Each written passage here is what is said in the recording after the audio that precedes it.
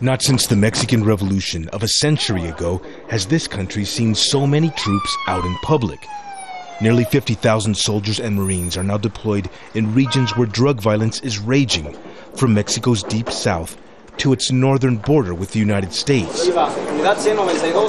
In many locations, soldiers now oversee the local police in the fight against organized crime.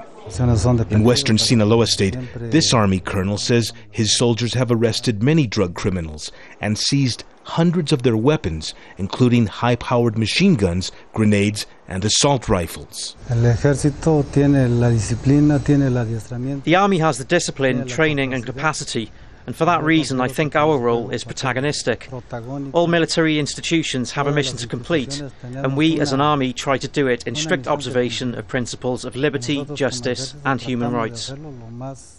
Mexico's armed forces have taken a stronger role than ever before in fighting organized crime here, but the decision has been highly controversial, and there are some who say the military should not have this role. As the Army's policing role increases, so too have reports of human rights violations. The National Human Rights Commission says in 2009, reports of violations allegedly committed by the Army soared to more than 1,800. That's a more than 800% rise since Felipe Calderon took office in 2006.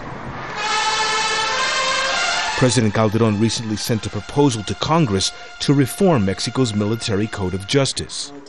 But this critic says it fails to address key problems, including extrajudicial executions of civilians. She says recent comments by U.S. Secretary of State Hillary Clinton, likening drug traffickers to insurgents, could lead to more abuses. When you have Secretary of State Clinton talking about the drug war as if it were an insurgency, you're immediately opening the door to a new phase of militarization that presents even more threats to civil society. Despite these criticisms, Mexican soldiers are still delivering the biggest blows against drug traffickers. And that's led Congress to once again boost next year's military budget.